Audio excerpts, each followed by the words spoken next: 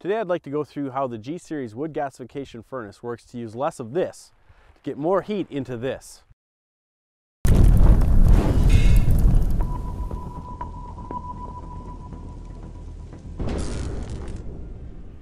HeatMasterSS G Series furnaces feature cutting-edge wood gasification technology that reduces wood consumption by up to 50% compared to a conventional outdoor furnace. In wood gasification, the fire in the firebox burns upside down and the heat from the coal bed bakes the wood, turning it into a gas. The gases and any smoke created in the firebox are forced down through the coal bed and slot in the bottom of the firebox. Preheated air is injected into the slot to create a fire burning up to 2000 degrees.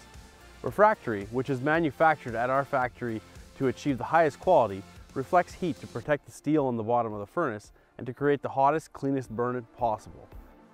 The firebox is designed so that as your wood pile burns down, the wood continues to fall onto the coal bed to continue the gasification process. The furnace control keeps the temperature of the water between 160 and 180 degrees Fahrenheit by opening and closing the air intake in steps. This controls the amount of air to be injected into the firebox and ensures the fire burns as efficiently as possible at every stage of the burn cycle. The air injection panels in the firebox also help to keep your firebox creosote-free and ensure an even burn to avoid bridging. Because we use negative pressure to draw air through the furnace, smoke will stay out of the air passages in the furnace and keep them from blocking and do not require cleaning. Once the heat is created, it needs to be transferred into the water. The hot exhaust exits the horseshoe refractory in the lower combustion chamber and travels to the back of the furnace along the firebox wall. Once it reaches the back of the furnace, the hot exhaust travels up through the heat exchange tube that is forced to scrub up against the surface of the tube, creating a more efficient heat transfer.